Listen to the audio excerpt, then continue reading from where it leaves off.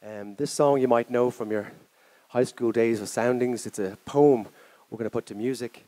The love song of J. Alfred Prufrock by T.S. Eliot, 1916. So we had a gig earlier this afternoon and we have a gig tonight, so we're going to play something different because we're in the Abbey Theatre. It's not often you get to play in the Abbey Theatre. So we hope you enjoy. This is Jamie from Nebraska, Judith from Germany, and Bartholomew from Dublin.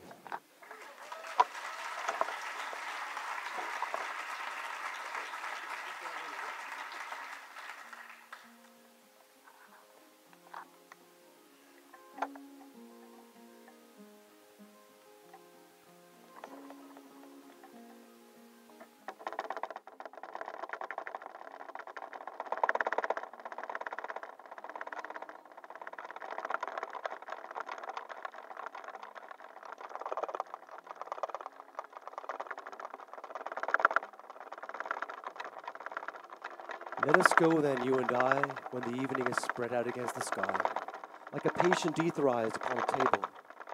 Let us go to certain half-deserted streets, the muttering retreats of one-night cheap hotels, sawdust restaurants with oyster shells. Streets that follow like a tedious argument of insidious intent. Oh, do not ask, what is it? Let us go and make our visit. In the room, the women come and go, talking of Michelangelo.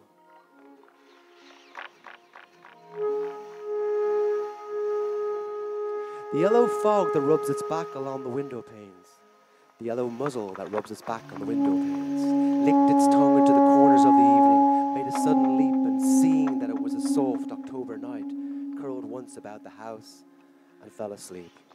And indeed there will be time for the yellow fog that slides along the street. There will be time, there will be time, there will be time to murder and create. Time for you and time for me, and time yet for 100 decisions and revisions before the taking of toast and tea. In the room, the women come and go, talking of Michelangelo.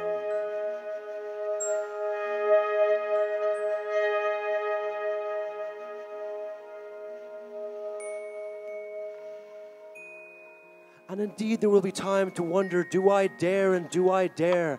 Time to turn back and descend the stair with a bald spot in the middle of my hair. They will say, how his hair is growing thin. My morning coat, my collar mounting firmly to the chin. My necktie, rich and modest, but asserted by a simple pin. They will say, how his arms and legs are growing thin. Do I dare disturb the universe? In a minute, there is time for decisions and revisions, which a minute will reverse.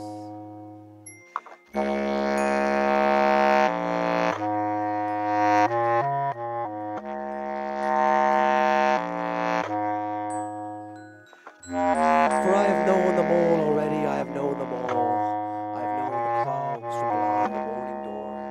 I have known them all, and so how should I presume? I have known the eyes already, the eyes that fix you in a formulated phrase. And when I am phrased and pinned along the wall, then how should I begin to spit out all the butt ends of my days and ways, and how should I presume? Shall I say, I have gone at dusk through narrow streets and watched the smoke that rises from the pipes of lonely men in shirt sleeves leaning out of windows?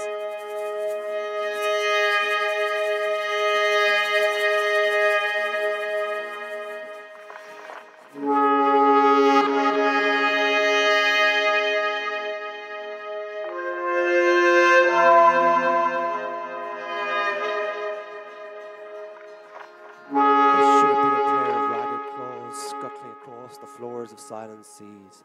And though the afternoon, the evening, sleeps so peacefully, should I, after the taking of tea and cakes and ices, have the strength to force the moment to its crisis? And though I have wept and prayed, though I have wept and fasted, though I have seen my head grown slightly bald, brought in upon a platter, and I have seen the eternal footman hold my coat and snicker, and in short, I was afraid. And would it have been worthwhile, after all, after the marmalades, after the cups, among the porcelain, among some talk of you and me, would it have been worthwhile to have bitten off the matter with a smile, to squeeze the universe into a ball, to say, I am Lazarus, come from the dead, I have come to tell you all, I shall tell you all. And if one settling a pillow or throwing off a shawl should say, that is not it at all. And would it have been worthwhile after all, after teacups and all the sprinkles, sturts and skirts that trail along the floor, and this is so much more. It is impossible to say just what I mean, but it's a magic lantern through the nerves and patterns on a screen. And if one turning towards the window should say, that is not what I meant at all, that is not it at all.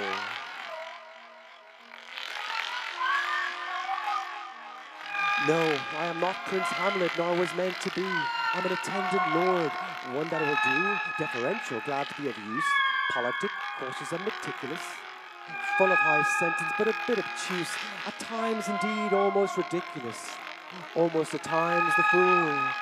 I grow old, I grow old, I shall wear the bottoms of my trousers rolled. I grow old, I grow old, I shall wear the bottoms of my trousers rolled. Do I dare to eat a peach? Shall I part my hair behind? I shall wear white flannel trousers and walk along this beach.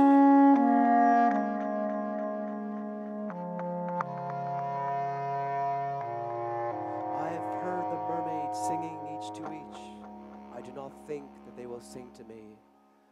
I have heard them singing, combing back the waves, white and black, white and black, by those waves combing back, white and back, white and back, white and back, white and back.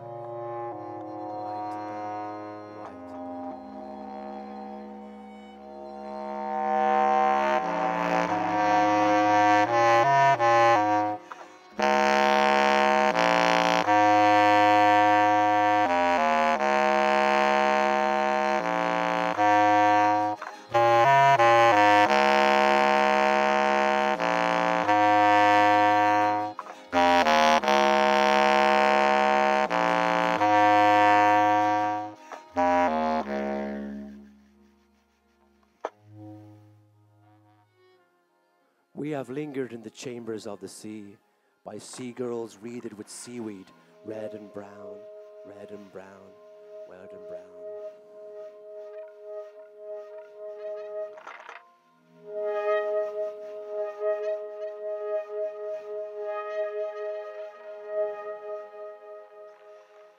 Let us go then, you and I, when the evening sun is spread out against the sky. Thank you very much.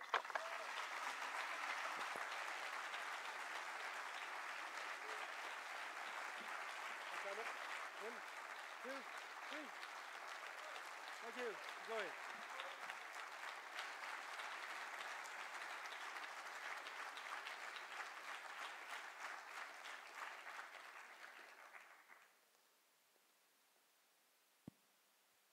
Ladies and gents, welcome to the Abbey Theatre. Just a small bit of housekeeping before we carry on with tonight's event. If you could take a moment to ensure that mobile phones are switched on to silent. In the unlikely event of an emergency, please follow the instructions of our front of house team and take note of your nearest exit, which will be the doors through which you entered or the doors to your left-hand side. Thank you, Bon Soltas.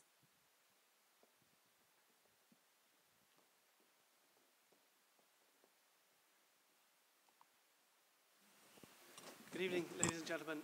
You're all very welcome to the Abbey Theatre for the closing session of our series of climate conversations hosted by the Climate Gathering in partnership with Ibec, the Irish Congress Trade Unions, Trócaire, Christian Aid and the Environmental Pillar.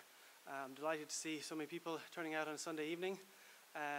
As usual with these events, we have a packed programme, so I'm going to limit my remarks to the bare minimum in introducing speakers. My name is Ryan Mead from the Climate Gathering. We have a lot to get through today for this closing session.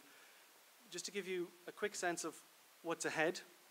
Our first speaker is Mark Patrick Hederman from Glenstall. We then want to give you a sense of what has been happening in these climate conversations so far. So we have a short video to present to you with highlights of the 4 events that have taken place to date. We have a monologue or theatrical piece which will maybe give you a sense of where we have come to as a group of partners through this process. And then we have some very interesting further speakers, followed by an opportunity to engage with you, the audience, before we close. I just want to mention Emily Robin Archer, who's here on my right, stage left, I think, who is creating throughout the evening a visual piece based on pledges that you may have made as you came in this evening. We've asked people to just put their name and a brief one-word pledge as to what they will do in response to the climate challenge, and that is being created throughout the evening. So just in case you're wondering what's happening there. So as I say, and I apologize in advance to any speakers if I'm terse in introducing them, but from our first speaker, I'm delighted to be able to introduce a Limerick man, Mark Patrick Hedeman, who is the Abbot of Glenstall. Thank you.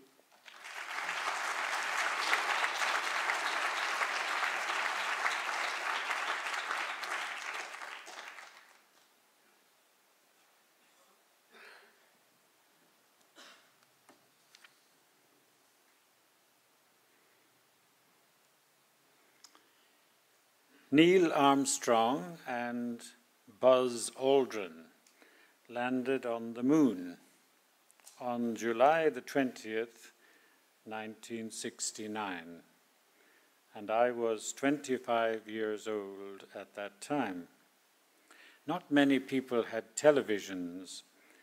Telefíséireann was only 8 years in existence, and it broadcast to the nation for the first time on New Year's Eve 1961.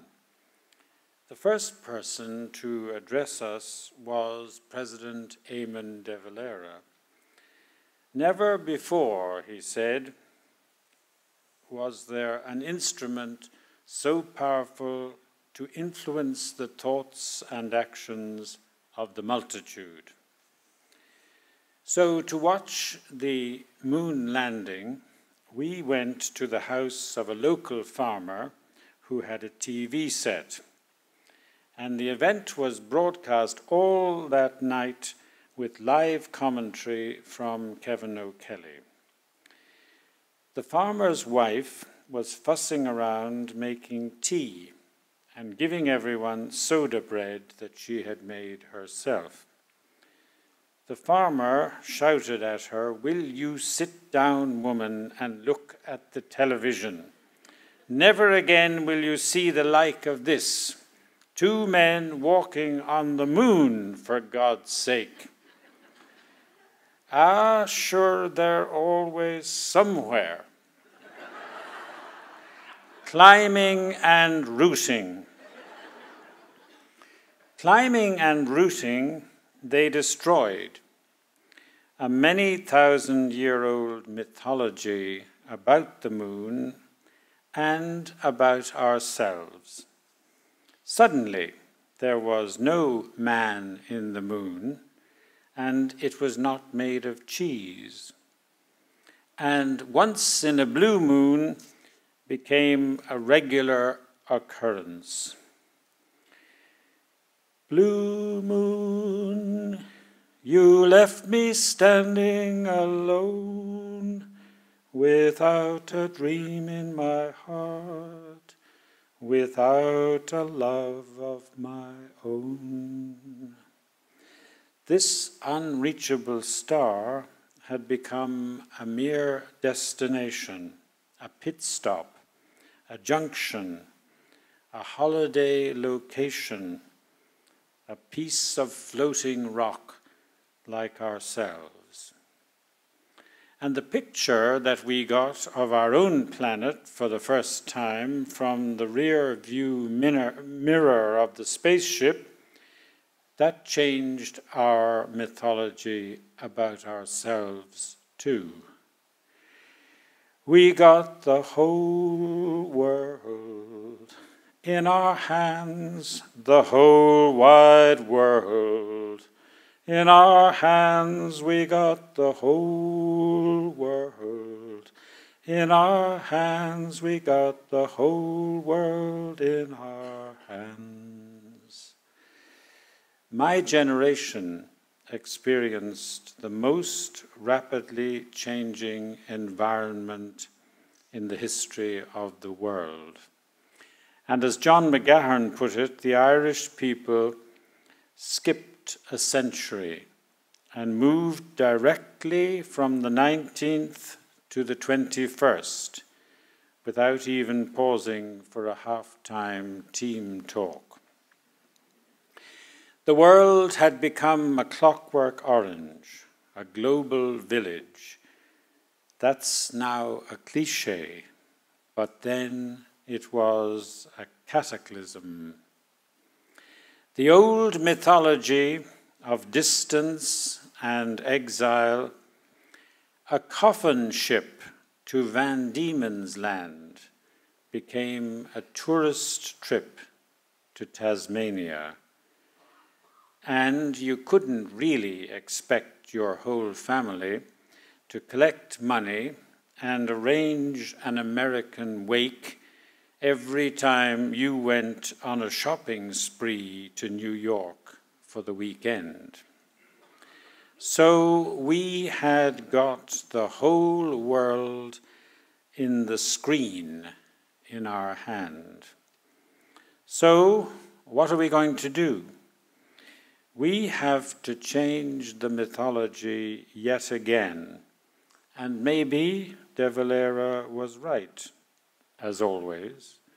Maybe we do now have an instrument so powerful to influence the thoughts and the actions of the multitude, all 7 billion of us, as we sit here bellowing into the World Wide Web.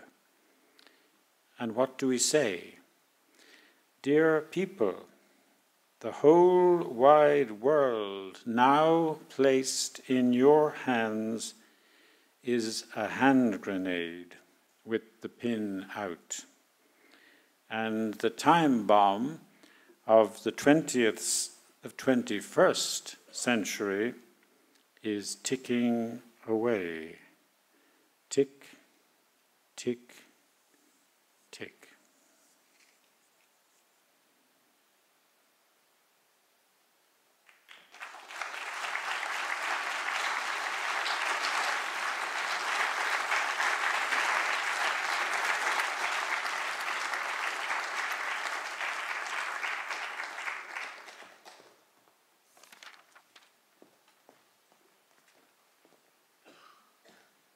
Thank you, Mark.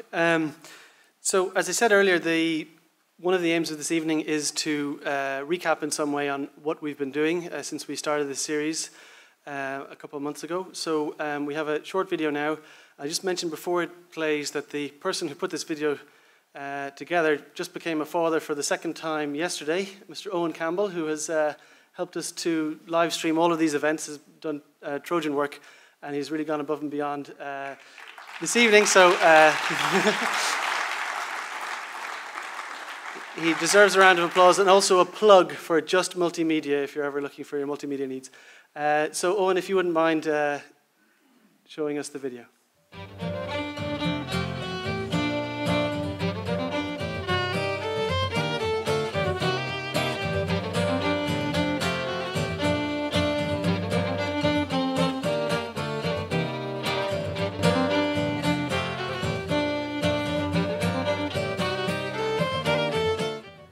What are my aims for the future? I hope that we will all begin to get the process right, to do the right thing. Whatever the outcome will be, we cannot have control over. But the thing to do is to start now to do the right thing. We need the creative communications, but we're going to need to organise, mobilise and campaign as well. We need to win farmers, we need to build builders, we need to win students, and we do that by listening to them first of all, asking for help rather than telling them what to do. Because you need to have a dialogue with the people who aren't in this room. I think having a dialogue with everybody in this room I think is relatively easy. It's the people who aren't in this room, who don't turn up to conversations about climate. They're the people you need to talk to. But as I said, I think some of the solutions to the problems are going to come from the places that we least expected. I love the example in permaculture, which is a system of agricultural thinking. It's actually on the margins of fields and of society that the most fertile ground is happening. Having been in Bord-na-Móna and probably coming into Bord-na-Móna just in time for the Great Recession and trying to spearhead a change of culture. And I speak about this issue of culture because a lot of us strategists forget that culture does actually eat strategy for breakfast. And oftentimes it's behaviour, human behaviour, that you're trying to influence here. And a lot of people lose their head over trying to influence people and trying to show them the logic of their ways. Actually, it's all about behaviour. The point is that finding the means to adjust transition to a new type of economy, as called for by the international trade union movement, is, I think, a moral, economic and a political imperative. Where can we go to find the spiritual and ethical motivation that we need in order to face a challenge of the magnitude of climate change? I was alert always to the truth of Wordsworth's lines in his poems on Tintern Abbey, his knowing that nature never did betray the heart that loved her. So the unions globally have taken a simple view. There are no jobs on a dead planet. This is much more than a slogan for us. This is a reality. My name's Amy. I'm from Dublin. I'm 17 years old. And I had the wonderful opportunity last year to be part of Trócaire's Climate Change Challenge weekend. We have this motto in my house, which is, something is better than nothing. So the other week, when me and my brothers and sisters were fighting over who was the rightful owner of the last Easter egg, it was having something is better than having nothing. And the thing about it is, you do something and you keep doing something until it's right.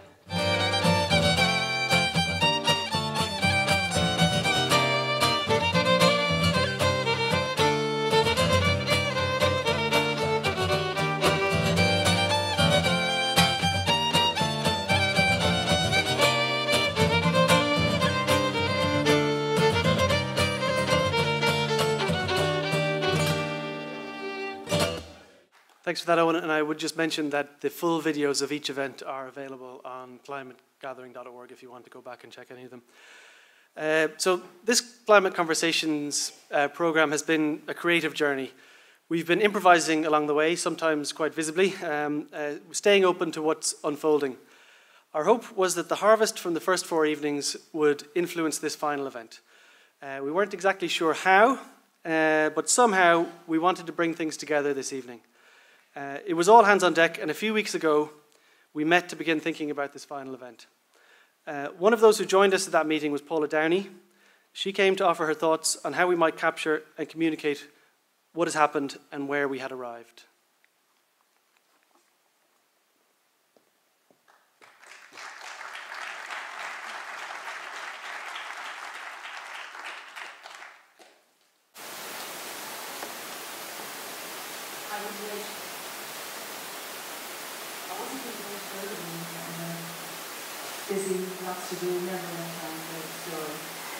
But something made me go along to Parnell Square that day to sit in on the meeting about what should happen at the Abbey in May.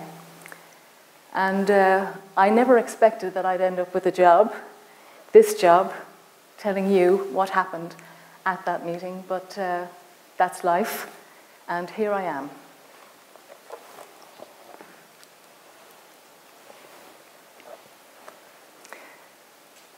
It began as these things begin, around a table. Position statements, opinions, views from behind the name badges, spoken in a formal capacity, of course. Cup of tea, thank you. Biscuit, yes, I will, thanks. iPads, iPhones, laptops, notebooks, official positions restated and stated again. Boundaries, stumbling blocks, circling conversation, and then they got down to honest talk. I'm terrified at the Abbey. The whole thing's been scary, to be honest. All along we wondered, will anyone show up? Will they keep coming? It's been nerve-wracking. But 2, 3, even 400 consistently, that's a mandate. We must have representatives from each of the partners. No, we need one message from each of us. We need a vision. Look, we all agree there's a huge problem. Climate change, man-made, no argument. What we don't agree on is, what's the best way to fix it? The basic measures. We can agree at a high level. The move to a low-carbon economy is clear. It has to happen. But we can't agree how. And there's no institutional framework that'll allow it. It has to be a just transition. It won't be as dramatic as Poland with 100,000 workers in coal mines, but we do need a framework for decent work. You can't just say, you're on the dole, lads. Good luck. Maybe we'll use our carbon to power transport or make changes in agriculture. At the end of the day, you know, it's all about choice. We have to make different choices. Changes need to be made in an agreed way. There's lots of action plans, but nothing to draw them together. Renewable energy, sectoral roadmaps, expert panels, advisory groups, they're all there, but are any of them strong enough to do what's necessary? Debatable. I could hear the struggle. A small group of ordinary people grappling with extraordinary issues, tough issues, really tough issues. A microcosm of the global struggle to address this global problem. The EU must talk about mitigation and adaptation in China, India. They have growing populations all wanting more. Will they be able to get it? We could play a catalytic role as part of Europe. No. The EU targets are poorly identified. The models are wrong. We talk about staying below 2 degrees, but 70% of that is already up there. We owe the global south. We owe them. We need to have principles of solidarity for the future. We're privileged. We've gone from post-war disaster to excess in 1 generation. Who'd have thought? The colonized versus colonizers thing just isn't helpful. COPS is acrimonious and protracted because it's blame-based. Apportioning blame isn't the way. Guilt doesn't work. It's not about guilt. It's about responsibility. Look, I was at the Durban talks and I was shocked at the language and their position that they don't have to do anything. We must look forward, not back. The EU is set for 30% by 2030. We need 80% by 2050. Virtually complete decarbonisation. This is long-term, decades. We're going to have to keep going around this circle again and again. As the argument moved back and forth, and the scale of what we're looking at was clearly articulated, I thought, this is indeed a wicked problem. No obvious solutions. And language is part of the problem. What we're dealing with is a circular issue, and our linear language is a trap. So, what are we going to say at the Abbey? Maybe the message from the Abbey is that we'll all support this and we'll campaign for it through our organisations. And I don't mean lip service, that it'll continue to be part of the work. Could we have a pledge? A form of agreement from each organisation? Actions, commitments? It'll never happen. Our members' opinions run from here to here. I can't commit us to a position that we haven't discussed internally. We need a public pledging, a coalition. I find that language uncomfortable. I know you want something concrete, but we're so diverse. We're not a coalition. A conversation doesn't become a coalition. Our objective is mutual understanding. We've been building mutual understanding, and personally, It's been a very positive experience. We should focus on lessons learned, bridges built, but we're not a coalition. Okay, I thought. Maybe it's too early for them to be anything other than a group of people searching together.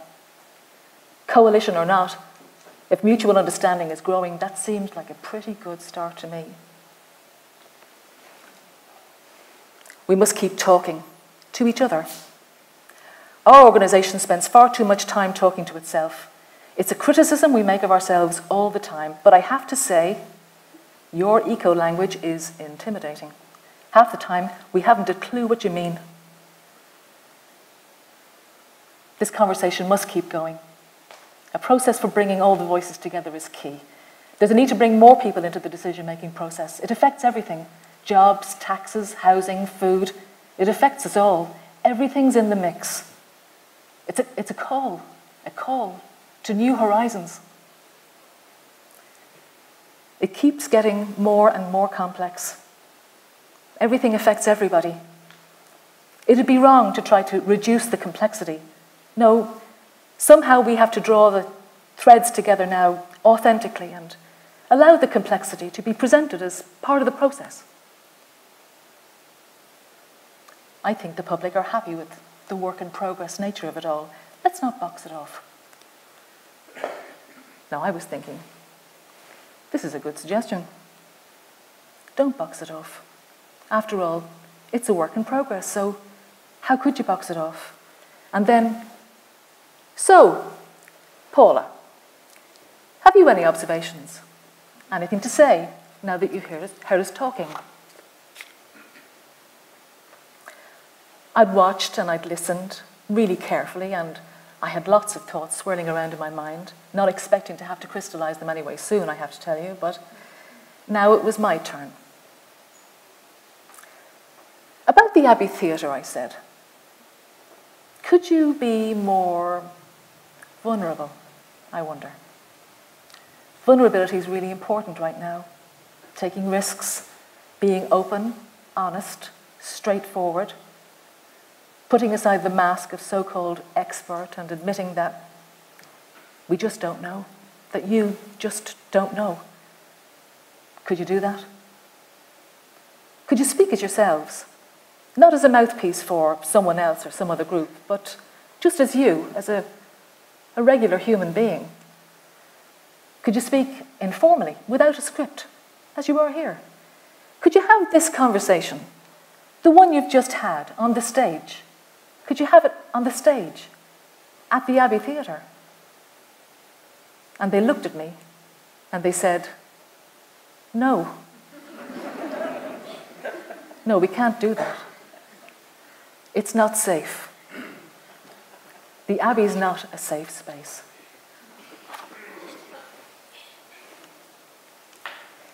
For what it's worth, here's what I think. If we want the people at the table to be vulnerable and open and honest and uncertain in public, we have to make it safe for them to be open and honest and vulnerable. Can we really accept the work-in-progress nature of all of this? Can we accept that it's complex? And do we know what that means? Can we learn to live with uncertainty, with contradiction, inconsistencies, with the blurry, emergent nature of complexity, and stop demanding neatly wrapped, set-in-stone outcomes?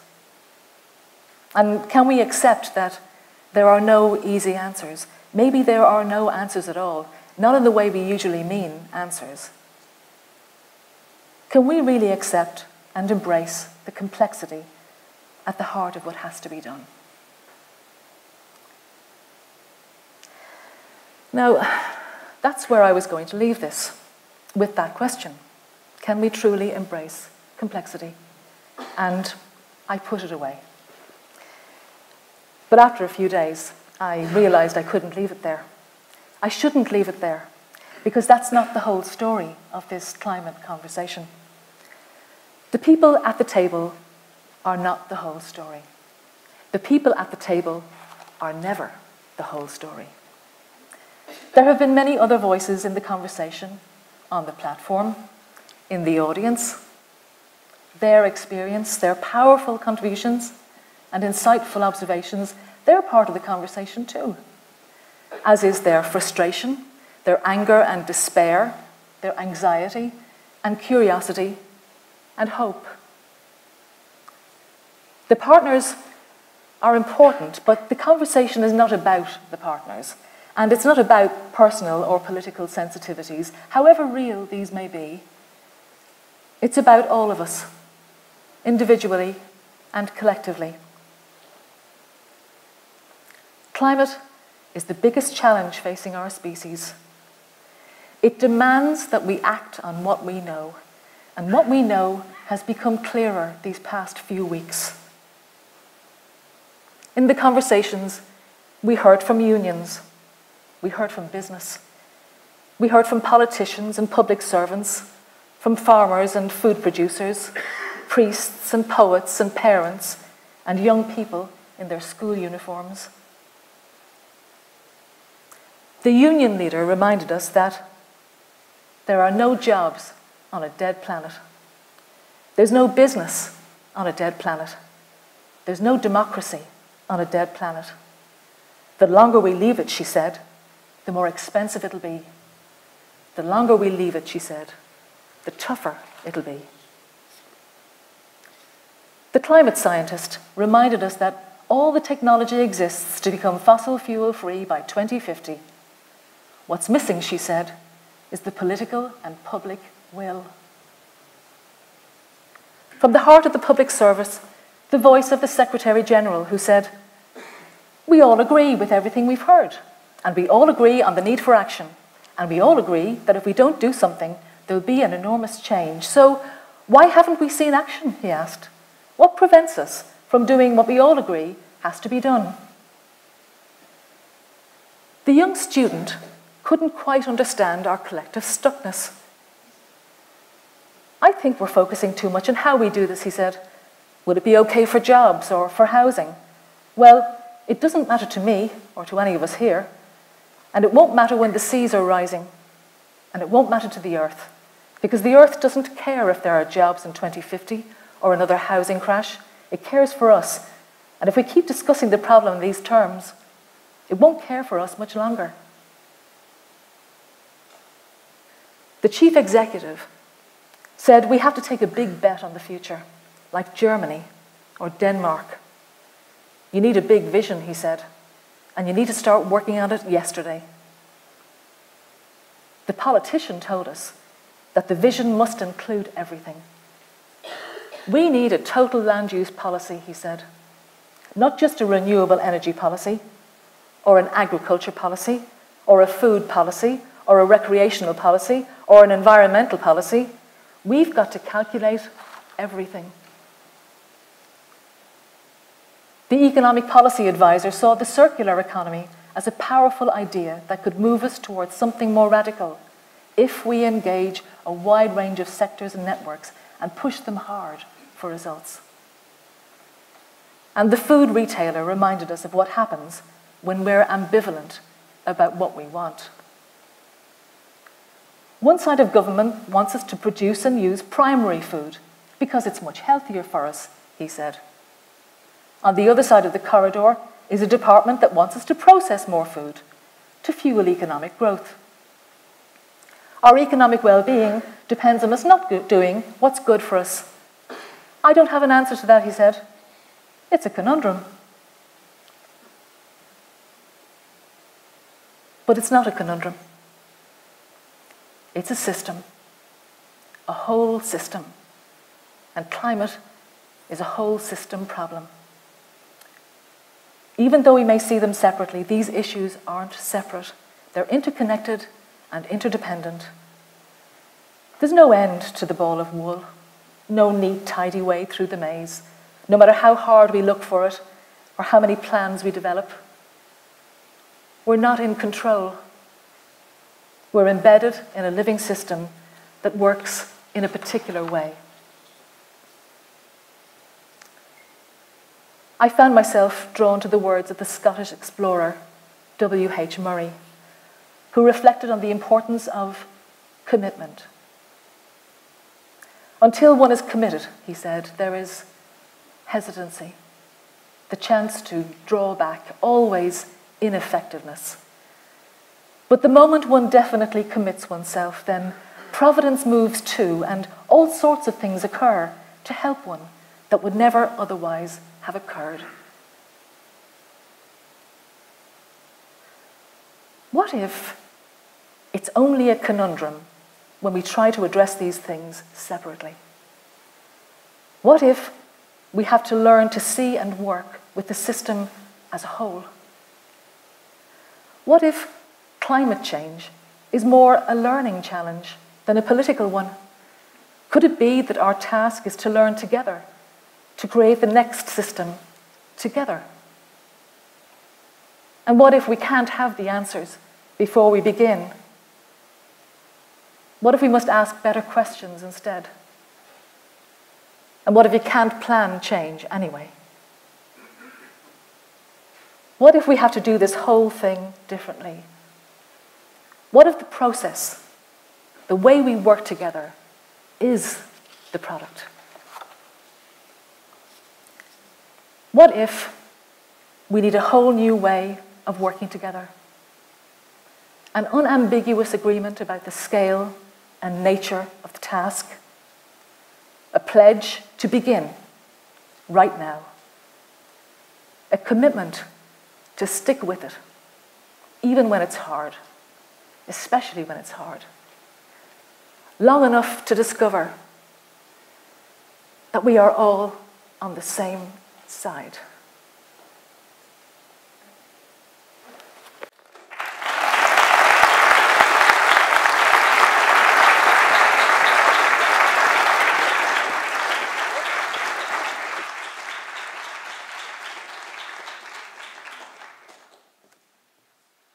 Thank you, Paula. So hopefully through that video and through Paula's piece, we'll give some sense of how this has all happened over the last few months and what some of the lessons are. We now have 3 further speakers who are going to give us a diverse series of reflections and contributions. Our first speaker is Michael Gibbons, who's asked me to introduce him as a field archaeologist. So, Michael.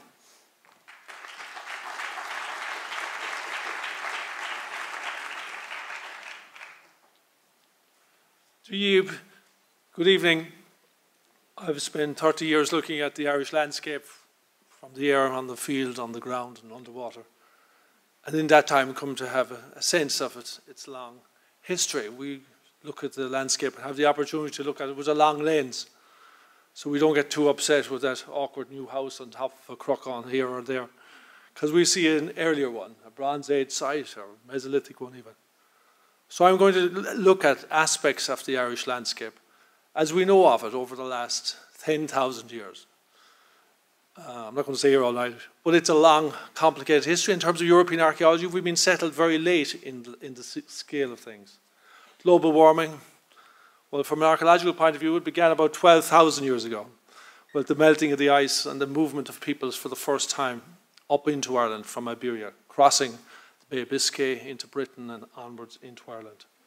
And in recent years, the big storm surges on the coast have turned up a whole array of new material on bays like this. This is Coon Kilkieran on the Connemara coast, a wild, beautiful landscape. And I was doing field work there a number of years ago, and I got a note in the door, and the note said, "Tá cloch tú am, I have a stone axe." And I met a lovely man called Sean O'Lidon, and he showed it to me, and he said, "Beautiful, beautiful axe. Museum quality axe." And I asked him where he got it, and he says, "Fur me go ochtoch hisen lek, dachad blino hen, nu vi meg banch mona portoch shanawak." So we found that axe as he was removing the landscape, this beautiful bogland landscape that the Irish people have been living on and off over the last 5,000 years, and scraping it back, hiskajian lek, right down to the rock face. And that, for me, triggered off a whole other look at the Irish landscape. As these bogs are being destroyed and we've used them and peeling them back, as we battle to protect them, these other layers of landscape are emerging from underneath our landscapes, and seascapes. So there's a lot of work going on recently, and citizen science, in the absence of a sort of well-funded heritage service, which sadly we don't have, citizen science is beginning now to push our knowledge base forward. These two women are Moylans from Ardmore, and after the storm on the shore, Elizabeth here on the right showed me this rough out stone axe, and I said to her, Elizabeth, you've ruined my day. I was 35 years looking for one of these axes. A week later, her niece, Lorna, found the other one, and then we organised an expedition, and everyone found stone axes except the so-called expert, the Shandali, and all the women were the ones with the sharp razor eyes who picked them up. These axes added on thousands of years to the known history of Connemara and on the west coast of Ireland. And they're linking in with a trade network that goes to Arran and to Fenora on the coast of Clare. So the history of landscape is a dynamic one. We're still learning. There's a huge amount we don't know about this landscape. One of the features we found recently is a series of fish traps. First people that we know of in Ireland 10,000 years ago were heavily dependent on fishing. Eel fisheries, salmon fisheries. They had no large mammals. The last ice age flooded the Irish Sea, drowned it before the first mammals crossed into Ireland. So we have an impoverished flora and fauna by comparison with everywhere else in Europe. But here and there we have echoes of this earlier world. This is a fish trap still in use at Béle Dangan. And the man on the right-hand side still fishes it. And what he's using is a bicycle wheel with the spokes taken out, using discarded fish farm net to catch a fish called stiffinines, or marachon if you're from West Connemara. And these are sand smelt that run up into the streams. And John Folan, who I asked about, and he said, oh, well, I said, when do you fish them? He says, when the seagulls go mad in the lake. And the seagulls, as he pronounced it, the seagulls were Arctic terns that come in onto these little salt lake islands to fish and feed off these young fish. They're like anchovies, very nice to eat. And there's a whole ecology based around it, triggered, and a fishing and an adaptation to this landscape, triggered by the arrival of these migratory birds coming around the planet. And this world, sort of hidden under the radar, is a world that was here 10,000 years ago and still survives in a few corners of the west of Ireland. The Sean Tíche Roundalse, the great storms of the night of the big wind in the middle of the 19th century tore lumps out of the west coast of Ireland and knocked the roofs off pretty every big house in the country. This is the view of Dogs Bay after the storm last year, and an ancient site discovered emerging on the top, just below the sod line. This storm revealed hundreds of sites and destroyed, swept away an equal number, revealing and destroying in equal measure all along the coast.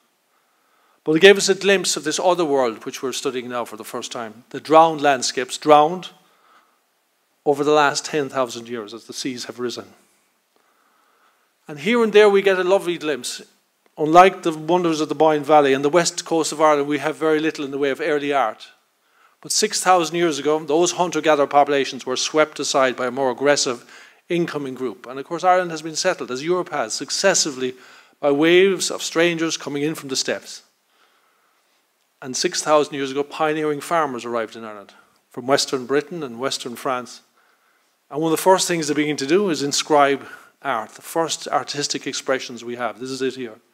Some of those art, some of those symbols, the meanings which are long lost, get reinvented and reused time and time again. This, for example, is now used. This is St. Patrick's chair, where St. Patrick, by tradition, stopped on his long journey to Prophetic, the holy mountain in the west.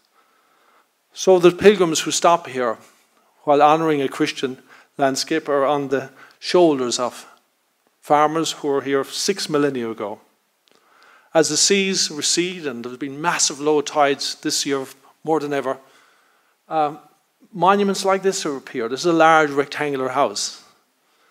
And we are finding these sites now throughout the Irish landscape. On the Shannon Estuary, Blackwater, Strandford Lough, and all the other lovely sheltered waters around Ireland. And these fragile monuments appear, and then the sea, as it does, grades them back and slowly destroys them.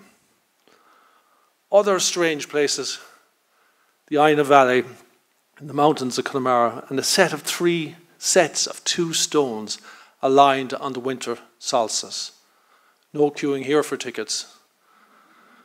You can fit 100,000 people quite comfortably in this valley. It's owned by the Bodkin family. And once that whole valley was populated and peopled with people in the 19th century, as it was in the Bronze Age, 1000 BC, when these stones were set up. So as we look at the landscape, it's a dynamic story. There's been episodic pulses and waves of population sweeping in and then being swept out again by environmental change and deteriorating climate, some man-induced, and others part of a bigger, longer history. This is one of the new finds from Cusharrigan near Spiddle, a Bronze Age trackway exposed way down on the shore. Some of us say, how do you know these are so old? Well, this is a trackway which is normally covered with 6 meters of water. And ingenious as the Connemara people are, they were not building these trackways under the sea. But they were adapting to the landscape as it changed. And as it changed with sea level rise. And that's our challenge today. Here is Letakala on the right, and you see a snake winding out through it if you can. I first saw this from flying when we were doing some survey work here 20 years ago. And I just shot a glimpse out the window. I got one shot off. And it looked like a snake wandering out on the shoreline. Didn't know what it was. Years later, went back at high tide, only to see a whole line of cows walking from Letakala out onto the neighbouring island. And I looked around quickly because these cows were walking on water. Or so it appeared. On the dropping water, this is a stone causeway, giving access by that island to another neighbouring larger island here. And the people on that island adapting to that change in rising seas over the millennia. The last one, these are in still use, some of these causeways. So archaeology teaches one thing. It teaches us the adaptability of the human species to a dynamic, far-reaching change in a world they often didn't understand and in a world that's ever-changing. This is one of the great sights of the Irish landscape. You've probably never seen it before. It's called Báth Columkill. This boat brought Christianity to and from the Arden Islands. And going along with this boat, there was a Saints' Road. There was actually several Saints' Roads, sub-sea Saints' Roads. In the 5th century, Ireland has become Christian. The credit is given to Patrick the Briton. We rarely mention his second name. But Christianity came to Ireland from Western Britain. We adopt the religion of a failed state. And we power on with this new insights and new, wonderful new culture, Christian culture that arrives in Ireland, sweeping aside but also absorbing elements of that older tradition. This is a wonderful photograph taken by one of Ireland's great scholars who sadly passed away last year, Daphne Potion Mould. And here she snaps this photograph on Pilgrimage Day with people arguing over the various features of the stone boat, the ribbing, the anchors, the cross, the chains, the groove. Other men are hacking bits of it off as a sacred relic. Because this stone is one of a series on the Irish coast. It's related to a wider series in St. Catherine's, on the stone on the coast of Provence. Another group, St. James's Boat. People trying to understand miraculous or apparently miraculous features and coming to grips with them and give them an understanding and a meaning. And that's the grapple, that's the struggle we're dealing with today. How do we grapple with this massive issue of global change? The Irish, when they're first described, are described by the Romans, of course. They call them the Scoti. It probably meant those horrible, awful, ugly, hairy people over there who keep attacking our lovely cities and burning them to the ground. Irish people didn't like people who lived in cities.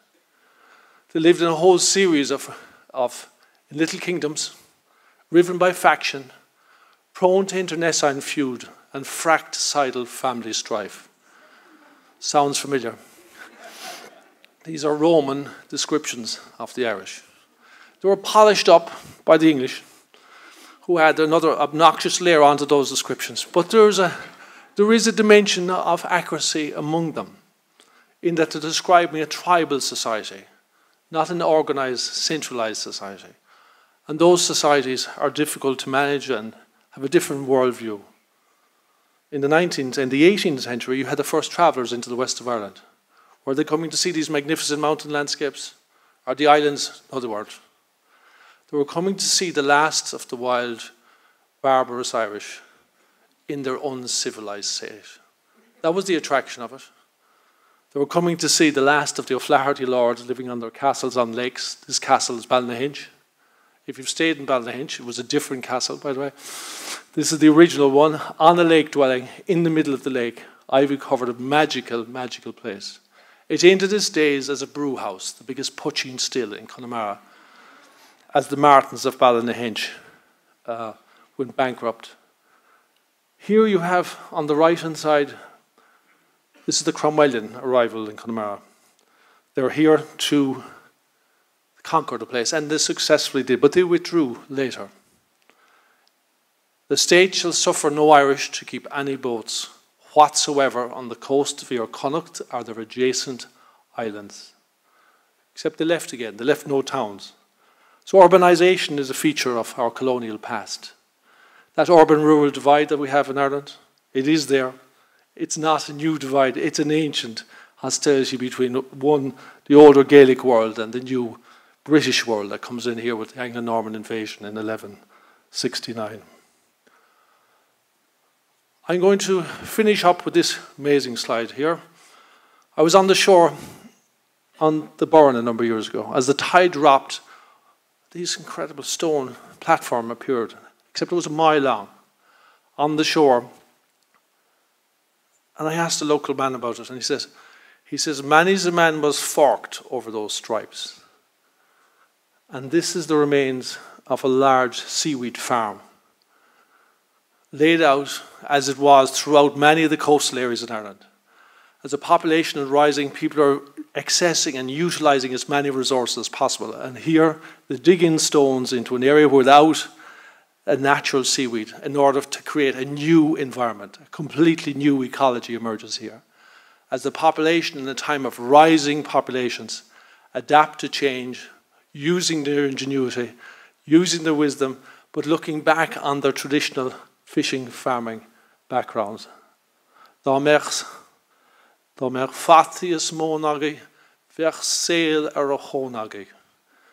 we've potatoes and turf, we'd have a life on our backside. Thank you very much.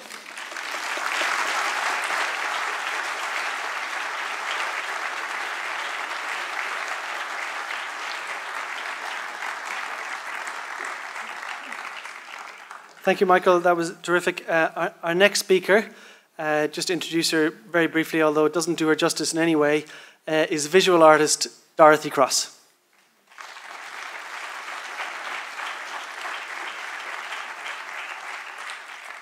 Thank you very much. What I'm going to do tonight is run two videos behind my head, and it's a bit sacrilegious to speak over them. But I think as a visual artist, I sometimes, we're the non-speakers generally. And I wanted to give you a little glimpse into life in a place called New Ireland in Papua New Guinea. So I'll run these videos. The first one will only have sound of breath because I filmed it underwater. As an artist, I think at times I feel a bit like some kind of weather reporter, It's like you're working with the limits of your own body, and yet you're trying to kind of break through the limits of imagination. So the way I work, I will hear about things and try and travel to places to be inspired by other lives. And when I heard about New Ireland, I was first fascinated by the name of the country. The people there couldn't give a damn that another Ireland existed in the Northern Hemisphere, I discovered when I got there. But I went particularly to film shark callers, and shark callers are tribal men who go out in small canoes and catch shark by singing beautiful songs and using rattles on the surface of the water to try and attract the sharks up from the depth. They then kill them and eat them. But they believe their whole ritual is tied into their ancestors guiding the shark to them. So I was quite aware at the time that I was going somewhere that was going back into a simplicity, and that possibly that is where, my heart lies, but of course we are going in the other direction. And when Eamon asked me to speak here, I was trying to think, how can one speak about something like climate change, which is so monstrous? And it's almost like the elusive nature of death. It's always in front of you, but you can't grasp it, understand it, change it, predict it in a way. Or maybe we resist that because we're afraid of it, because it inherently has in it death of the planet. So going to New Ireland, I think, for me, when I came back, I kind of hankered for it. And this woman, who's an octopus hunter, is married to a shark caller, and the women are not allowed to go out in the canoes to hunt. And she was wonderfully called Hildegard. And New Ireland was once colonized by the Germans. And I love that mix between Hildegard von Bingen, you know, the 11th century wonderful kind of religious composer, and this kind of Wagnerian warrior. As you can see, the way she runs, she can hardly swim, but she has this spear on the end of a cane.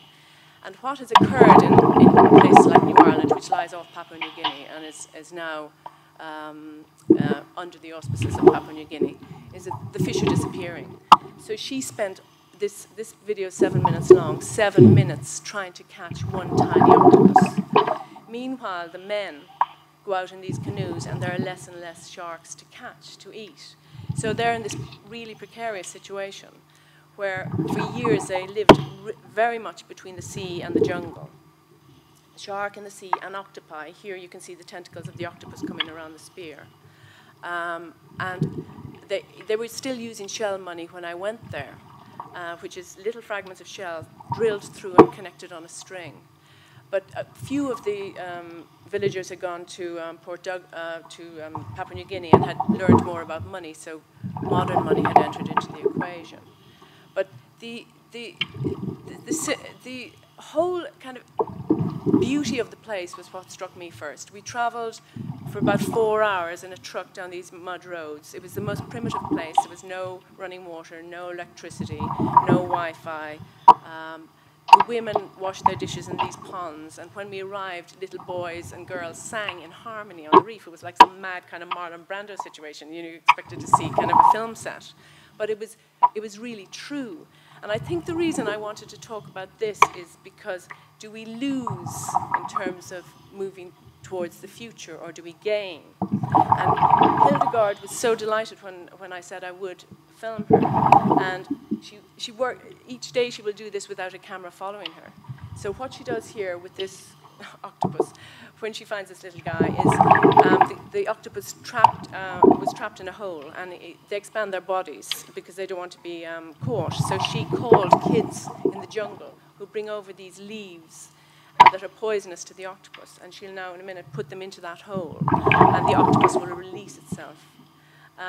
But basically, that whole thing of this almost kind of symbiotic relationship between life and nature.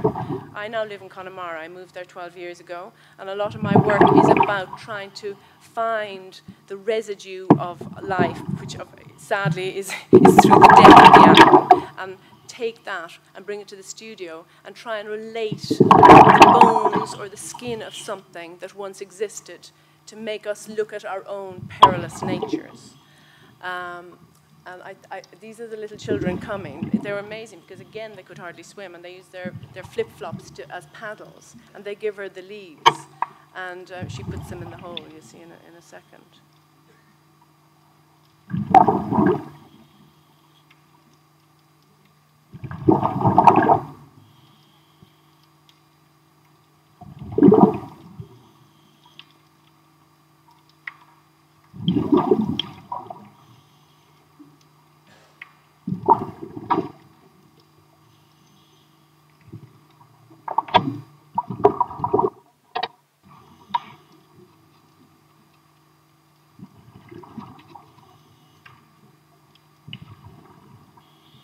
The effort involved, that's another interesting thing in terms of laziness and hard work. I think I was brought up with a real ethos of working hard to gain something. And I think the laziness that has kind of infiltrated into most of our comfy lives these days makes it harder and harder for us to work towards protecting what is the most important thing, as far as I'm concerned, on this planet, which is nature, which we are part of. And look, she gets the octopus. And it's such a tiny octopus. And she took all that length of time to catch that one tiny octopus, which she cooked for us later on and delivered on a plate. You know, it was like one mouthful of sushi. But in a moment, she'll just swim away with her little octopus now. But I'm going to play a song. And there was a man on the island called Selam. And Selam was an old shark caller. He had been filmed by Cousteau and one German film crew in his life. And I had researched it and seen this film of this man. And when I arrived in the village, I saw him sitting on his own outside this circle of villagers. And I was being interviewed by the villagers to see would they allow me to film the shark calling, because I was a woman, and it's considered, you know, they're as suspicious of women on boats over there as they are over here. So when I saw Selam, it's unlucky to be on a fishing boat. But in fact, he brought me out there. But I saw him sitting on the edge, and I said, Selam, I've seen you on video. And he smiled this beautiful, beautiful smile. And he had never seen himself, obviously, in film, but he had been excluded by these young warriors, and they said that he had lost his magic and that he was no longer a powerful shark caller. So I interviewed him under a tree one day, and I started asking him questions for a little video I was doing. And in the middle of it, he started to sing a song. And I'll finish with this, because in the middle of the song, it was a song he only ever sang on a canoe with a shark once he'd caught the shark and was returning to land. And in the middle of it, he starts to cry. And I was filming with a friend of mine, and I gesticulated that I would stop, and he said he wanted to continue. And afterwards he said, I want people to hear this song because I believe shark calling is dying. There are less sharks because of finning, and that whole transition, the young boys don't want to be shark callers anymore, they want to be on the internet. And since I left there, they've actually built a road across from the other side of the island. So that was about 7 or 8 years ago. It has probably vastly changed. So I'll play this song, but also a little anecdote. I was coming back from Cork the other day. I was down working, and I had this strange cargo in my car. And a friend of mine had given me a beehive. I had done a beekeeping introduction course in January, and I thought, I can't keep bees, it's too depressing, there are too many diseases that they can get. But this friend had given me a beehive, so now I'm probably going to have to get bees. But also a friend had given me a human skull that belonged to a professor of anatomy, because recently I've started trying to work with bones, even of the human, which some people would think is taboo, and try and bring some relationship between the finish of our lives and the residue of our lives and some potential transformation into something else. So I was carrying in the car a beehive and a human skull, and that strange cargo somehow kind of summed up everything that it is that we have to worry about and think of in terms of our own bodies and the possible conclusion of the planet we live on. So I'll just play this. It's only 2 minutes long, and this is Selam Karasimbe.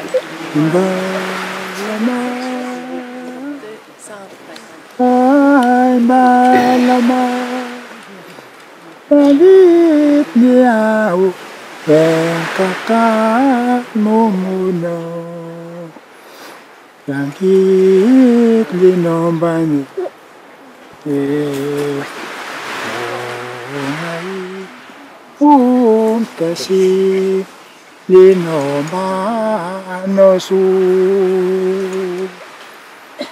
balama ay balama ranggit niya uweng kakano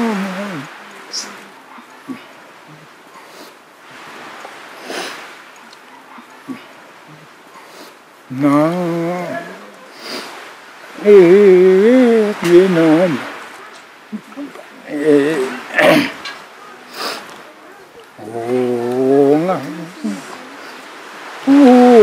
kasi Ninomba no su.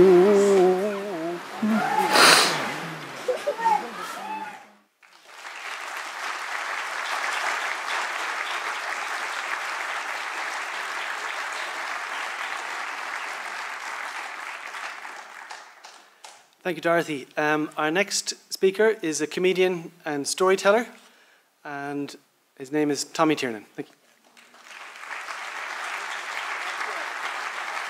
Hello. I reserve the right to get it wrong.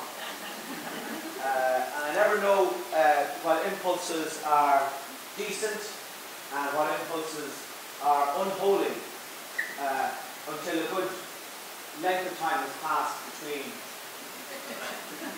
the moment and my reflecting upon it. So I have some great news for you and some fucking awful news.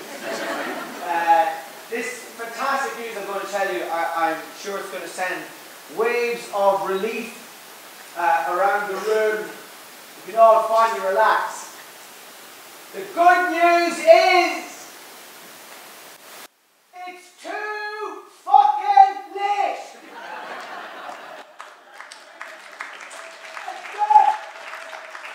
We're fucking finished, lads. It's over. Good luck. Good night. Enjoy the fall. Falling off a cliff. You have two options. Once you realise you're falling off a cliff, your two options are, number one, to, in a futile, undignified way, like this fucking meeting of the powerless,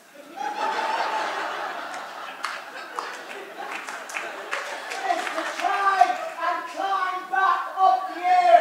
You look like a fucking idiot. The only dignified way is to embrace the experience and hope, please God, you totally fucking fade before you hit the ground. So, that's the good news. It seems to me, I'm not invited here to speak because of any kind of expertise in anything. It's, I guess, so I don't know why I get invited to these things, but my inclination is always bluff. The bad news is that I spent a lot of time on the road, and I just come back from a 3-week tour of Canada, from St. John's in Newfoundland, all the way across to Vancouver, and strange things happen to you when you're on the road. It's a strange isolation. I travel by myself. I stay in fancy hotel rooms. For an hour or two each night, I am beyond ordinarily public. I am impersonating somebody who looks like me in order to pay my mortgage, and then the pendulum swings back and there is an executive kind of loneliness back in the hotel room. And for the past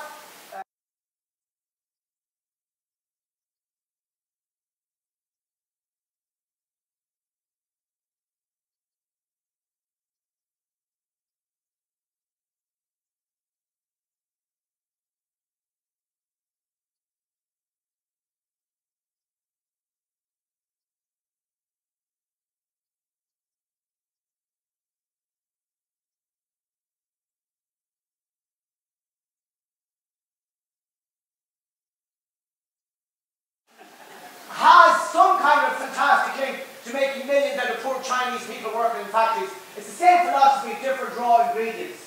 I'm not interested in that at all. It's too late for us as a society, and it's also too late for me as an individual. And what I want to do with you over the next 5 or 6 minutes is really abuse the hospitality that I've been shown. And this is awful news now. I wrote some poems. And I'm going to read them to you. No, fuck you, I'm going to read them. Because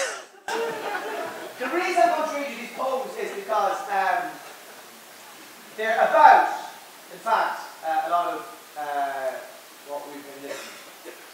Strange and all of that may seem. They're very serious poems, but again, I don't get an opportunity to be serious very often. I'll finish with a couple of jokes, just more for myself than for you. I have to drive back to Galway after this, and if I was to sit in the car for 2.5 hours going over what I said about thinking of jokes, I didn't make it go. Okay, so the first poem is called, and I think these kind of link up with a lot of stuff that we talked about, I think, with chances. Like I said, I reserve the right to get it wrong and to magnificently fuck it up. And this might be part of it, but sure, look, you don't know until you've done it. This is called On the Road, okay? So, announcing itself like a sunrise, no sudden thump, just an easy revelation. Sorrow floods my heart. To be an exile amongst no living things is more than just separation from family. It is to be abandoned by life. What am I doing here? The body of a fox on an 8-lane highway is a gift Tamarcadan cannot receive. It offers no resting place to flesh. It merely exhibits and sneers at such vulnerability. What impulse in us is driven towards these lifeless cityscapes of cement and steel? I dream of being face down in a meadow or between my woman's thighs, places I can taste the pulse of life, places I can die. That's that one.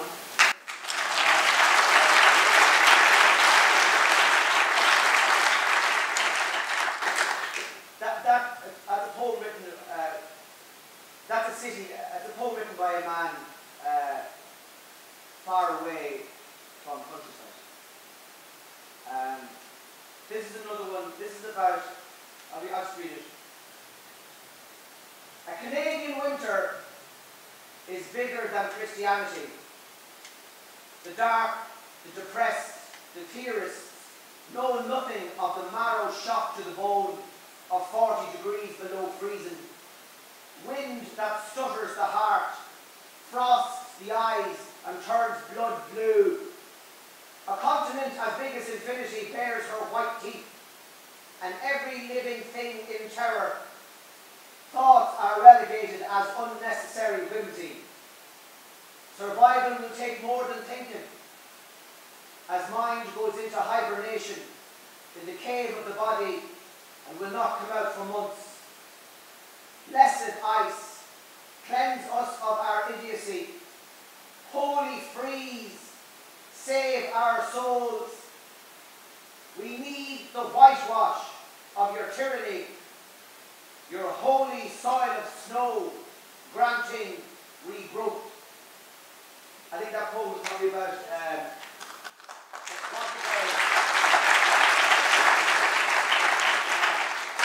the possible benefits of another ice age.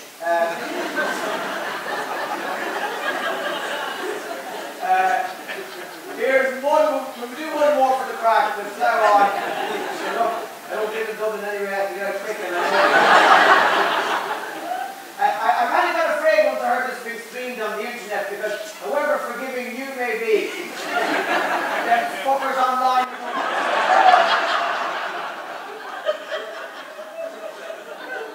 Be vulnerable and be damned. Okay. So so the first one was about our relationship to place. The second one was about what we need to cop on, and it's probably beyond us. And this one is about our relationship to animals. I hope you like it. The Duchess of Cambridge gave birth last night to a beautiful baby girl below in Flanagan's Field. I heard her lowing, a whole bellow of lung song, serious as a soul bell. I'd swear my own heart grew on hearing it. Such thorough mothering. Down the leafy lane I went this morning to lay eyes upon the craters. The swell of the world.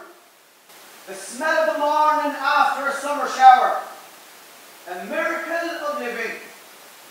It nearly ruined me to think there, looking at the dote, that some thin-eyed pervert could suggest she'd make a lovely leather coat.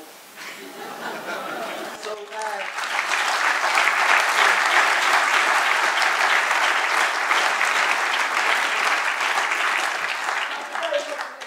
I just say that climate change and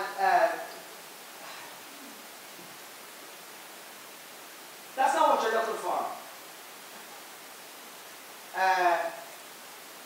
100 years ago, when these issues weren't facing people, do you think if you were living then, you'd been happier than you are now? If the governments of the world obeyed all these suggestions about carbon and fossil fuels and good energy, and in 50 years' time, you think after doing all that, you think you'd be any happier? No. You'd still be fucking miserable. But it's not about climate change. It's about your relationship with the world around you. I don't believe that there's any such thing as the environment. To classify the environment as something separate from yourself is, it just turns into a laborious process of something else you have to do. Mow the lawn, phone your father, sort the environment out. I mean, it's just... Fuck that. Having a minister for the environment makes about as much sense as having a minister for reality.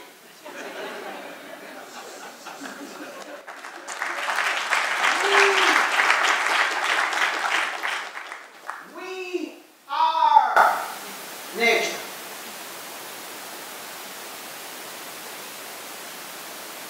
The thing we're trying to fix is ourselves. Alright, thanks for listening.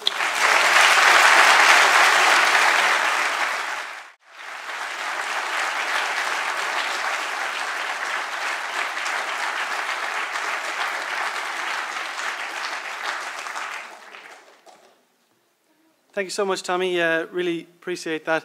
I really do, genuinely. But he's stolen most of my script from the closing bit, so I'll be brief at the end. Now's the time to turn it back out to the audience. So I hope that Chris Chapman is somewhere in the hall. Yes, standing over here. So I'm just going to hand over to Chris now, who's going to run you through what we're going to do in this segment of audience engagement. Thanks, Chris. Good evening. Tommy Tin and us, yes. One of the things that was occurring to me is we thought maybe that we were the audience, and actually, of course, we're the actors. So, as this play goes forward, as the movement moves, it's us. As Tommy says, we're nature, and we're, as again, stealing something from later, we're the leaders we've been waiting for. So, first question, just to pause in a little bit of silence, if that's okay. Picking up from something Paul has said about the moment you commit. Just pause in a moment of silence. What do you commit to? You actors, you.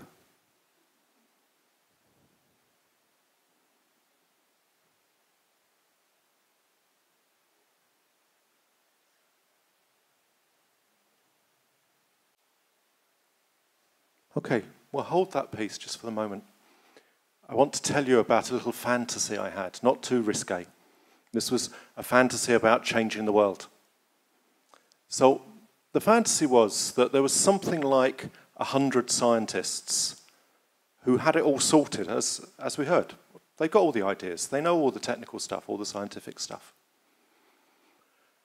And my little fantasy went that 100 scientists inspired, let's say, 10,000 people. And some of those 10,000 people is us actors, right here, right now. And we were inspired by what we'd heard and the support from the artists and everything else to do something. And 10,000 actors, in turn, could inspire 1 million people. Doesn't seem unreasonable in terms of what's happening in Scotland and so on. So people like us and a few others, we could inspire 1 million people. And in my little fantasy, Ireland could become the best little country in the world in which to do something about climate change. And that felt kind of manageable when I was just kind of thinking it through in that kind of way. So the next question I'm going to invite you to do a little bit of work on is, if Ireland was going to become the best little country in the world in which to do something about climate change, what would make the difference? So get into a conversation with a neighbour, maybe try and turn around, talk to somebody in front of you or behind you or whatever. Just have a little conversation for 3 minutes. What would make the difference if things were really going to take off, if this movement was really going to move, if the actors were really going to act? What would make the difference? Have a conversation with a neighbour. You'll also find under your seat a little coloured card. So maybe you could pick up the coloured card and just write down 1 or 2 keywords, and we'll collect those in later. So we'll leave you for about 5 minutes. What would make the difference for Ireland to be the best little country in the world in which to do something about climate change?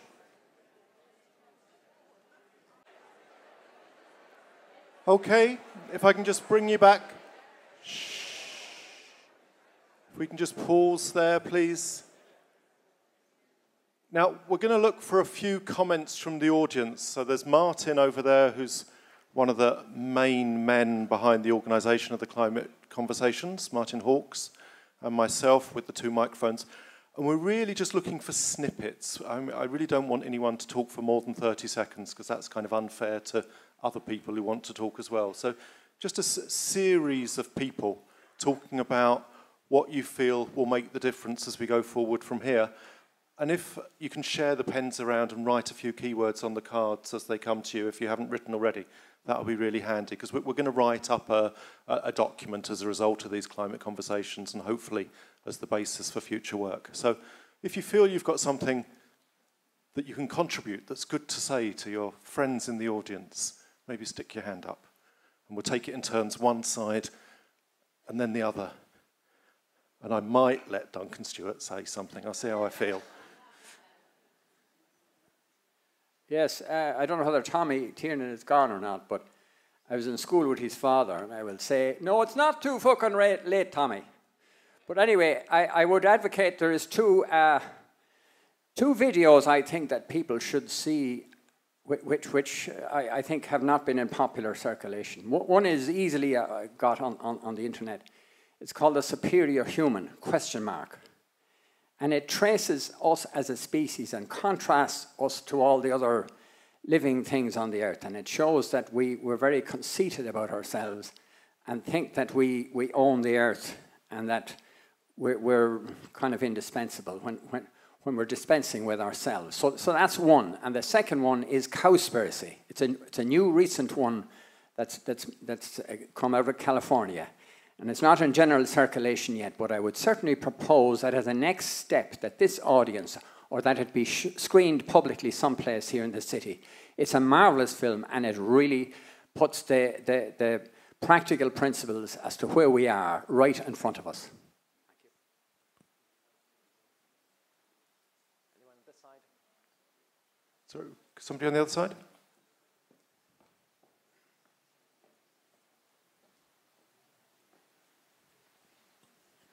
Hi, I suppose one of the things that really just jumped out at me is that we're not really talking about working at all levels. So climate change seems to be really focused on at the structural level, so through policy and government documents and all this sort of stuff. But I really think we should be working at a few different levels to help combat the effects of climate change.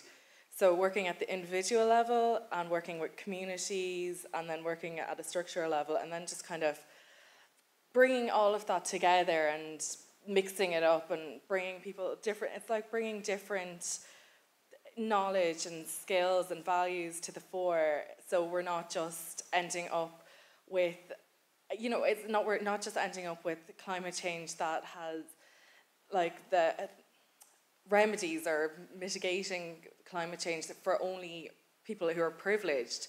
We need to, like, climate justice is so important, so that's what I think should be our real focus on this, not just, you know, thinking of business and unions and everything like that. I'll follow your instructions, Chris, and be very brief. I think community, a reconnection to each other is probably the most important step we can make if we're going to take action and make a transition to a lower carbon society. We've lost the competencies now to collaborate, to cooperate.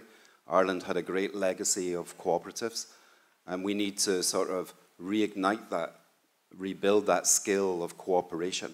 And I think that building communities is the way forward. This side.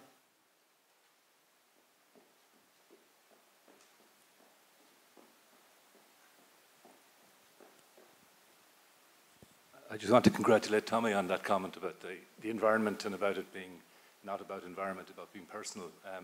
And then to go on to that comment over there about the documentary about the man believing in his own supremacy. And it kind of reflects into the yes vote, the yes campaign at the moment, with the one side being very, aren't we right, and everybody else wrong. But it reminds me about dogs, and I just got a rescue dog, where they say that dog evolution cannot be separated from human evolution because they've spent so much time with us over the centuries. And it kind of shows you a little bit about how we influence the things around us. Yet a dog is our best friend and is very benign, so we can do it right. We should just focus, I think, on somehow getting the message to say it's about the individual. And I don't know how to do that. I've been thinking about it a lot, but I don't know how to do it. Children, I think, is actually the answer. Thank you. So we'll just take 2 or 3 more very briefly. I think the first thing we all need to do is connect with ourselves.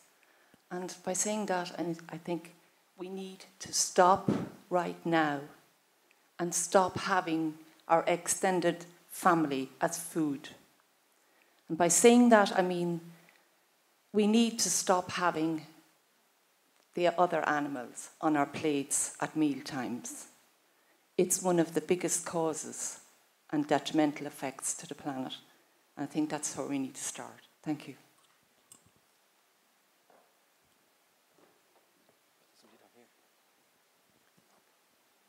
Somebody down here.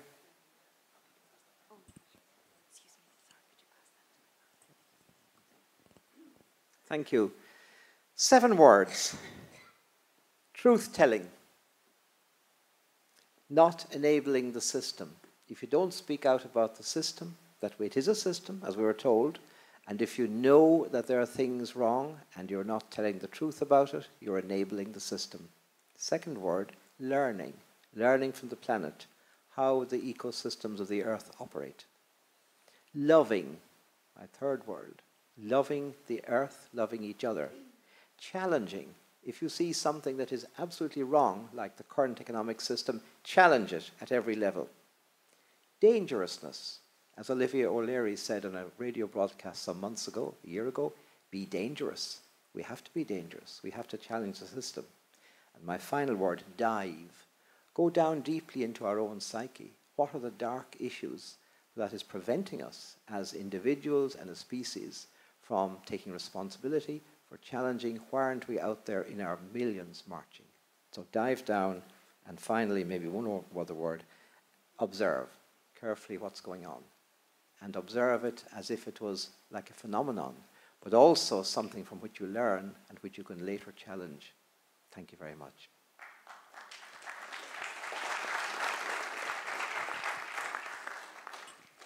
Chris has asked me to be very brief, and Niamh came up with a very quick suggestion, Niamh beside me here, and her idea is that we focus on our children and our young generation, and we get them to understand how serious the issue of climate change is for their future. And we let them to know that we are stealing their future. And if all of our young people in our society were to collectively engage in this one issue, then I think we could solve the problem. Okay, so if you haven't written anything on your cards already, the bits that are really resonating with you, just write 1 or 2 words on the card, and that will help us to take something away from the whole event and work out what next. We'll take one more contribution from another actor, and then we'll move back to the stage. I just have written 13 words. I am part of the solution to climate change. It starts with me. Cool. So thank you very much, everyone, for that piece. I would like to introduce now, hopefully coming onto the stage, Teresa O'Donoghue. I'd like to. It'd be really cool if she was there. There she is. Teresa is from the Environmental Pillar, which is one of the organising partners for this series of climate conversations, and is going to invite us to consider the possibility of getting involved in something locally. Teresa. Thank you, Chris. Yeah, I hope that everybody's not too depressed and traumatised over the fact that we have climate change, and a lot of the time it's very negative and it's overwhelming, so it's very hard to know what to do. For the last, I think, almost 8 years now, I've been involved with the transition movement, which has meant that there's an awful lot of actions actually going on around the country that you may not be aware of. We have a lot of energy co-ops. The Aran Islands was mentioned earlier. They're on a striving now to get completely carbon-free. There's food co-ops all over the country. So there's lots happening around the country that we can all get involved in, or we can all start. Environmental Pillar, we were with the minister there recently, and we portrayed to him what happens when these groups get together. Basically, you call a gathering within your own community, and nobody knows better what to do in their own community than the people themselves. So we can write as many policies as we like.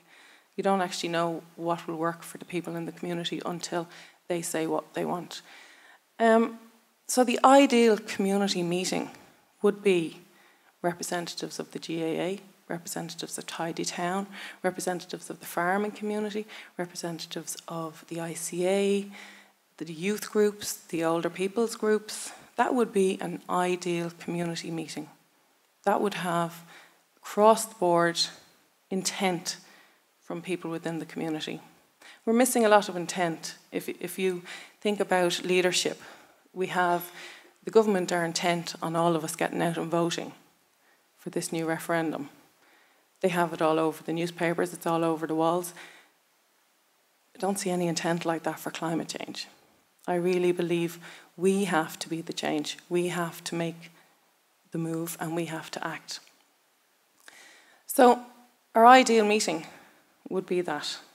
A good cross-section of communities coming together, looking at the challenges we have with climate change and other environmental issues, and coming up with the solutions themselves, their own, whatever they can accomplish within their own communities, whether that be, let's look at energy within our community because we are focused on it, or food. We've asked that, say, the national bodies of all of these groups come together and discuss how they could give intent to it, so they can say to their branches, hey, you know, GAA, we can use our hall. We can have these meetings in our hall. Maybe Musgraves could supply the tea and coffee. Tidy Towns, all of them have networks. Why not get involved? Why not get together? Why not come up with solutions? But in the meantime, if we can't get that, there's nothing stopping any of you or anybody becoming the person that starts the change in your community. You just have to put your hand up and say, hey, I'd like to start this.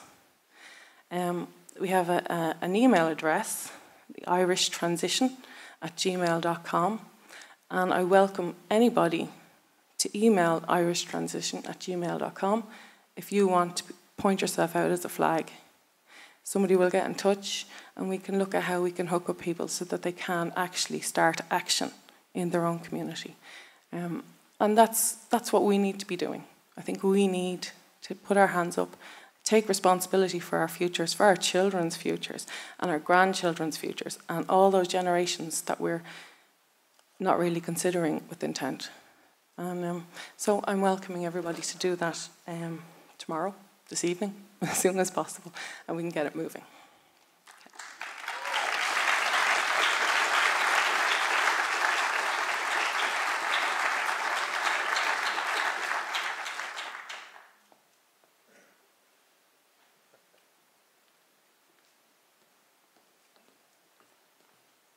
Okay, ladies and gentlemen, we're approaching the close of the evening. I want to thank you all, first of all, for coming and for listening to our packed program this evening and for participating in that piece of audience engagement. It's been a great pleasure for me personally to participate in this Climate Conversations process. I've been on stage for 2 of them, but I don't want people to get the idea that that makes me a particularly important part of this coalition, because I have to mention there are various people who have done huge amounts more than I was able to do on this occasion. And in the video we saw earlier, a number of them were mentioned, including our partners and others who have helped us. But just before we close, I do have to mention a couple of people in particular. I have to single people out and embarrass them slightly, if you'll indulge me. I have to mention the role of Eamon Ryan in all this, particularly Eamon is a professional politician. He's associated with a particular political party, but he took time out from all of that to help organize these events, which are totally non-political, even though obviously we've had various politicians on the stage from different parties and so on. But I think there are various people in his party who might have said, what are you wasting your time on this sort of cross-party, cross-society initiative when you could be out there trying to get yourself elected. But Eamon has done all that in terms of organising speakers, making the connections and so on. And it really would be unfair not to mention him.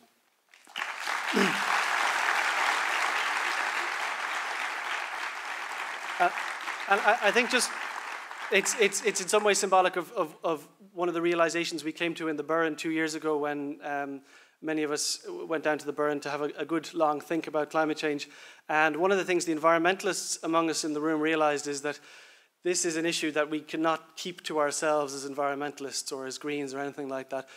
You know, it's now time for us to find ways of handing this over and taking, you know, let's remove that proprietorial sense of this as an issue for environmentalists or for Greens, and I think that's been really the animating spirit here. The other person I need to single out is Martin Hawkes, who's someone who hasn't been on stage throughout the entire process, but really without Martin this really would not have happened. Martin is someone we luckily met about 2 years ago and told us about the Burren and told us it would be a good place to come, and we went to the Burren, we had our big think, and everything that's happened since has emerged from there. But in particular, Martin is the person who made this series happen with others. I have to mention, I've mentioned before, Vili Kiefel from FASTA, Paul Harris from Bank of Ireland, and many others. But I'm singling Martin out now because he hasn't been singled out yet, and I need to embarrass him slightly.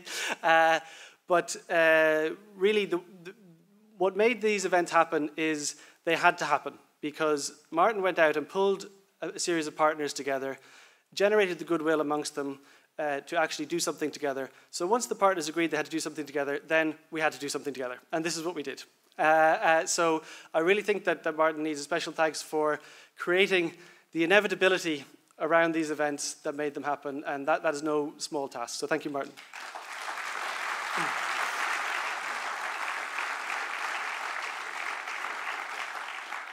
And very briefly, I have to mention Anna Conlon, who's been the event manager for all these events, and she's had a small team working with her, and she just has been indispensable and amazing in every way. So Anna, thank you so much.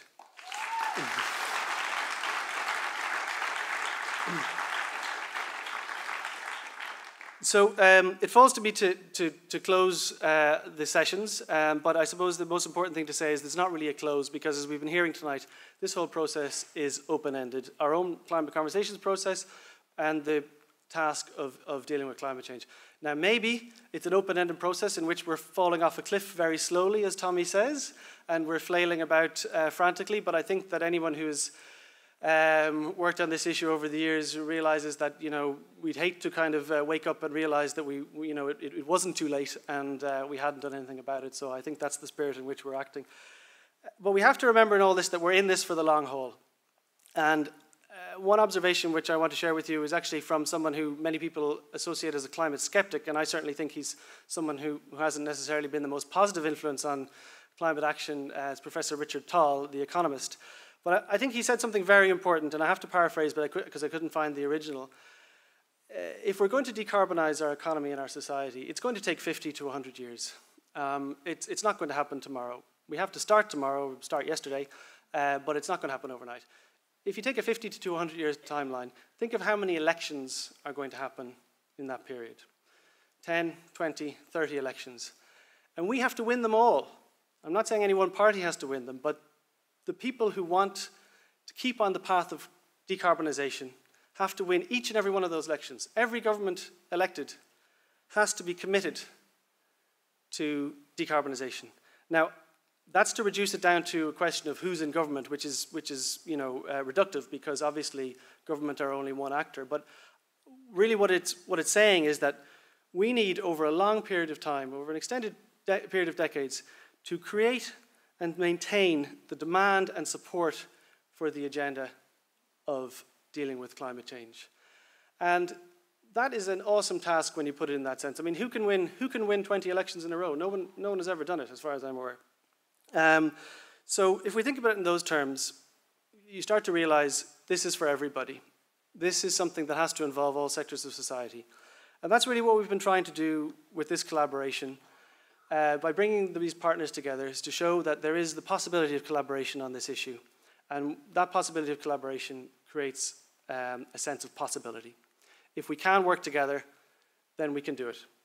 And I suppose the closing message I really want to offer today is that there is no alternative to collaboration. Self-righteousness will not work.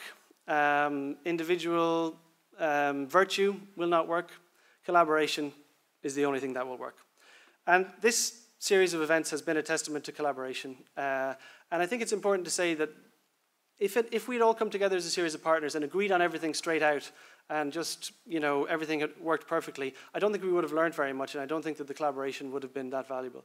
One of the things that's really important about collaboration is you start to understand what are your partner's sticking points? What are the things they don't agree with you on? You know, and where are they coming from? What are the values that really prevent them from immediately agreeing that there's only one right thing to do and what you said must be done, and that's the way to solve the problem? So I think I would say the collaboration has been extremely valuable from that point of view, from 2 points of view. One, we can work together. It's a diverse series of partners: Ibec, ICTU, Trócaire, Christian Aid, the Environmental Pillar, and ourselves as the Climate Gathering. But we've also learned a lot about what are the values, what are the sticking points, what are the issues that need to be overcome. And these are, as Paula said earlier, this is going around in circles. This will have to go around in circles over many years. So the purpose of these series was to create and model a safe space where people can be heard, but also to listen respectfully. And a safe space does not mean a space without uncomfortable opinions, uncomfortable views. That's an echo chamber. A safe space is somewhere where you can hear the uncomfortable views, you can challenge each other, but you don't need to stop working together at the end of it. So, as a group of partners and as the Climate Gathering, we're going to continue the work in various ways. I mean, there's a number of things that the partners are doing, which I'd just like to alert you to. Trócaire are having a big climate justice conference in the summertime, and it's going to feature Bill McKibben, and it should be a very interesting event. Live Earth is coming up on June 18th, which is about putting political pressure, public pressure on in the lead up to the Paris talks. The Irish Congress of Trade Unions are having their conference in July, and they're actually, I think for the first time, debating 2 motions on climate change, which I think is very interesting.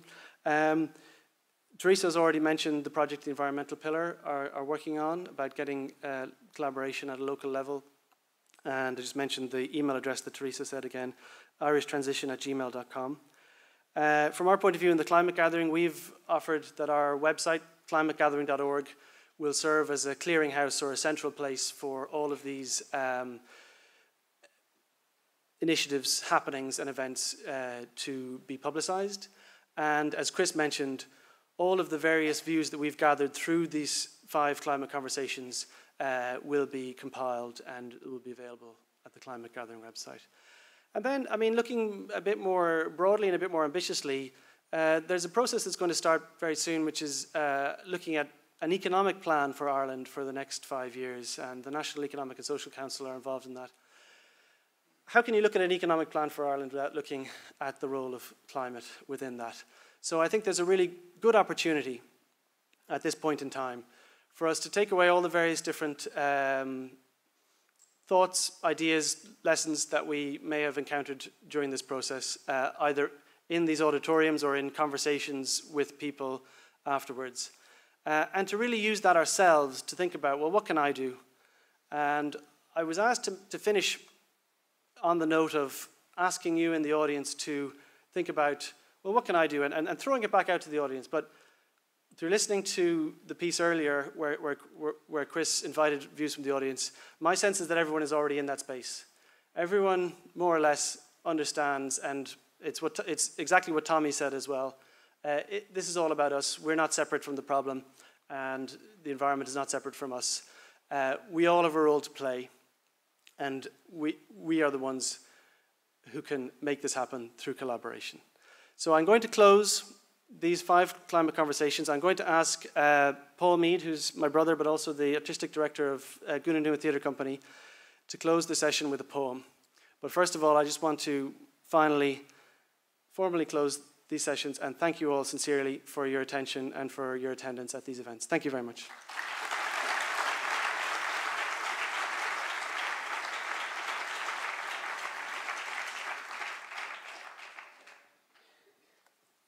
Hello. This is a speech by a Native American elder from Arizona. You have been telling the people that this is the 11th hour. Now you must go back and tell the people that this is the hour. And there are things to be considered. Where are you living? What are you doing? What are your relationships? Are you in right relation? Where is your water? Know your garden. It is time to speak your truth. Create your community. Be good to each other. And do not look outside yourself for the leader. Then he clasped his hands together, smiled, and said, "This could be a good time. There is a river flowing now very fast. It is so great and swift that there are those who will be afraid. They will try to hold on to the shore. They will feel they are torn apart and will suffer greatly. No, the river has its destination.